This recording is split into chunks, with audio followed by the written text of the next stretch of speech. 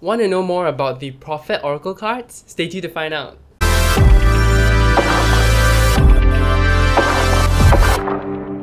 Hi everyone, I'm Casper, the Boy Diviner here today, and I wanted to do a quick review of the Prophet, the Oracle card set.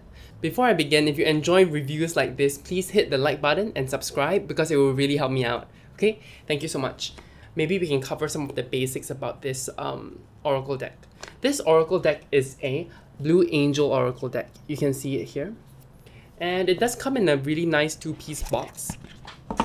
Boom, something just... So just wanted to show you the box really quickly. It's a two-piece box that closes nicely and it has the cutouts so you can lift it open easily. Okay, inside it comes with a guidebook and the cards itself. I think the box is really good quality, so I feel like it's a good buy. Okay, because you know, sometimes when the box sucks or if it's a thin tuck box, sometimes through shipping, despite how much wrapper they put, how much plastic they use, sometimes it comes damaged. This one, I can see the box might be dinged, but the cards itself will not. So I like that about this deck. Okay, so after talking about the box, I wanted to quickly go into the cards. You can see a walkthrough of the cards. I'll show it to you really quickly here. You can speed it through.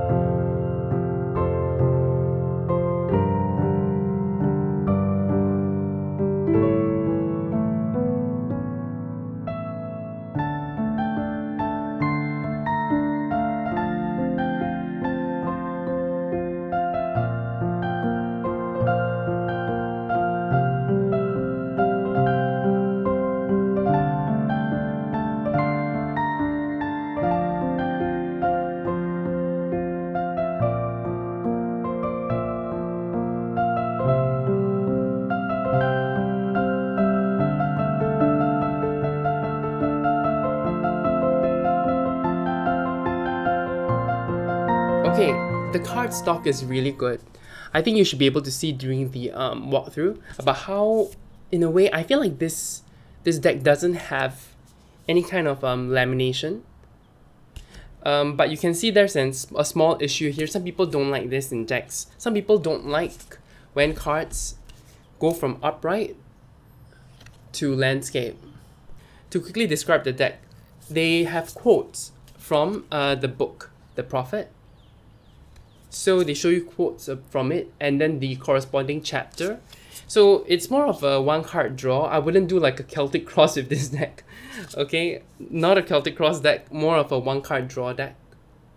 And it's beautiful, the art is beautiful. I really like the cards, I like the card stock. It is very matte and it feels really nice. There's no lamination, which may mean that, you know, the quality of the cards may go down after some time of using, but to me that doesn't matter because used decks have their own beauty as well. They're slightly large for shuffling, but I can still overhand with no problem. But I would argue that if you do have small hands, you might want to think about whether you want to get this, because you can definitely do this Hindu shuffle. Hindu shuffle or overhand, I forgot, I mixed it up. I think this is the overhand. Overhand is okay because it's not super long. Something about the deck is that I like the backs, but this art is also used in the Oracle deck, so that sometimes makes me feel a bit uncomfortable. I don't know why it makes me feel uncomfortable. Just strange to have a card that has the same image on the back and the front. This is the back, and then this is the front. Isn't that trippy? It's trippy to me. It makes me feel strange. So the vision of one lends not its wings to another. Let's move on to the guidebook first before we talk about my overall feelings. The guidebook here is really good. The guidebook covers the introduction about Kahlil Gibran. I think this introduction is written by Leela J. Williams, so she wrote about Kahlil Gibran's history. This whole guidebook was compiled together, the art and everything. They were compiled by Tony Carmine Salerno. So the first few pages covers the 42 cards in the deck. So they give you the actual sentence that was there, the chapter from the book, and then the paragraph that contains that sentence. Ideally, you would read the whole book. So The Prophet is an actual book, a really short summary of essays by Kahlil Gibran, talking about a prophet who's leaving his city that he has been staying in, and people gather to say goodbye to him, and he asks them, like, do you want me to comment on certain topics? And they throw things out, like love. So ideally, you would read the book first before you do the oracle cards, but if you don't have time, I think that's fine. I didn't finish reading it before using the deck. I do like this guidebook. It's really nice. The material is really nice, really matte also. And I like paper inside. I don't like glossy pages just because I like to make notes if I can when I have time to do that. So I do like this paper. The guidebook is split into two. You can see it here. Okay, it's not going to focus, I think, but you can definitely see that there is the black and the white. The black portion is the Prophet book. The white portion deals with the cards and maybe the pictures and the sentences of the cards and the paragraphs where that sentence came from. My overall feelings about this deck is very positive. I enjoy the writing. I enjoy the images that these are also painted by Kahlil Gibran, so that's lovely. This is definitely value for money because it has the actual full book, The Prophet, in the guidebook. So you're not only getting cards and snippets of writing, but you actually get the whole Prophet book. So if you want to buy the book, you might as well get the Oracle deck, right? I did enjoy using this deck. I like the feeling of it when I shuffle. I enjoy some of the messages that they give me, but sometimes some of the messages really get quite cryptic. I used to be a literature student. I mean, most of us studied literature back in school.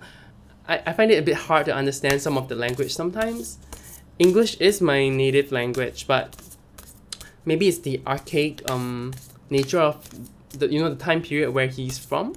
It takes me some time to really try to dig in, or sometimes it's the kind of spiritual, the high level kind of language. So like this one.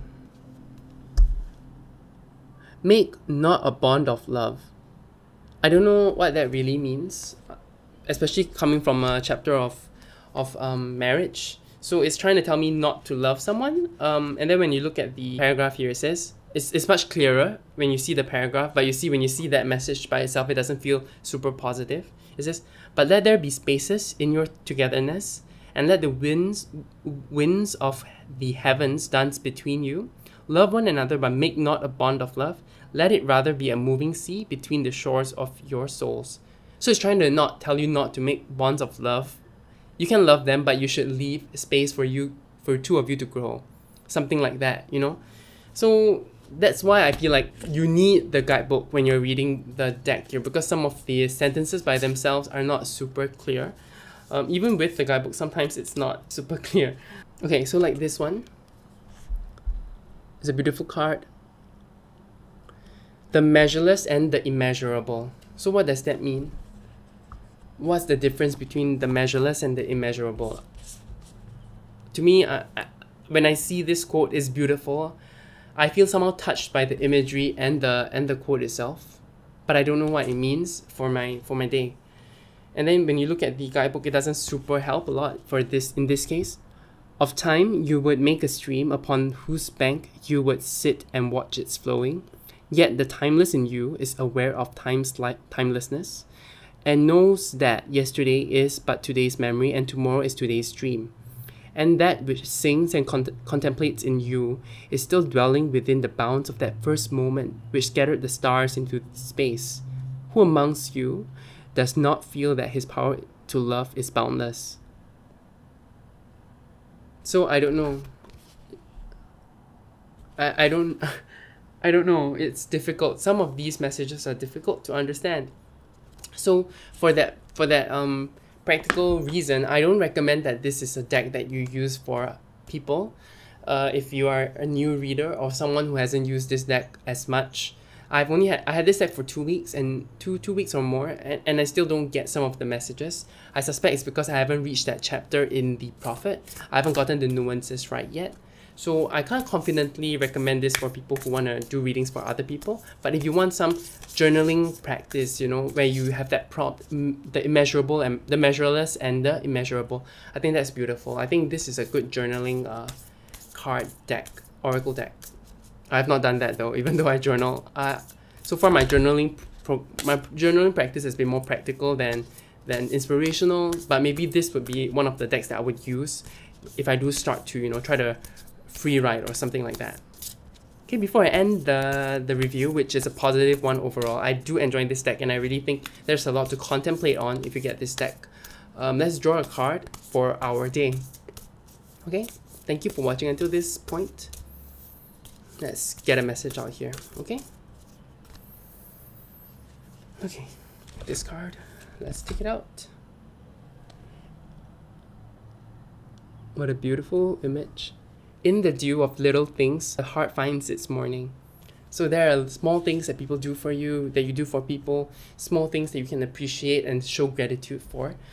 I think this is beautiful. I'm going to take a look at the paragraph here.